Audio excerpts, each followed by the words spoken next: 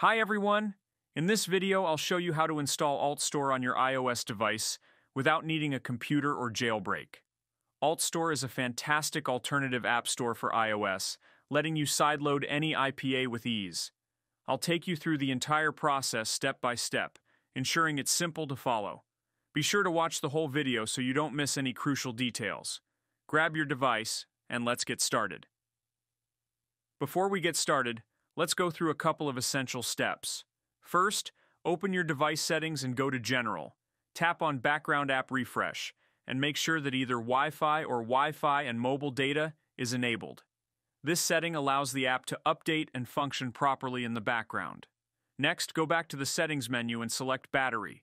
Ensure that Low Power Mode is turned off. Disabling this option is important as it can affect the app's performance. Once you've completed these steps, you're ready to proceed with the app installation. Let's get started. Once you have completed the initial checks, we can proceed.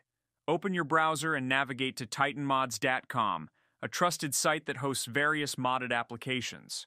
Search for Altstore and select it from the results. A detailed page will appear with information such as the number of downloads and community ratings. Click on the Download Now button and the system will begin downloading the app.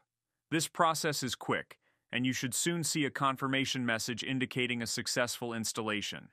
If you are using our site for the first time, you will have to perform one more step. It is very quick, easy, and of course free. You will be taken to a verification page where you will have to install apps from the App Store or Play Store. There will be a tutorial on the site showing how to do everything exactly. Once this step is completed, installation will start immediately. In my example, the verification was successful and the app was downloaded and you can see it on the screen. And that's all there is to it.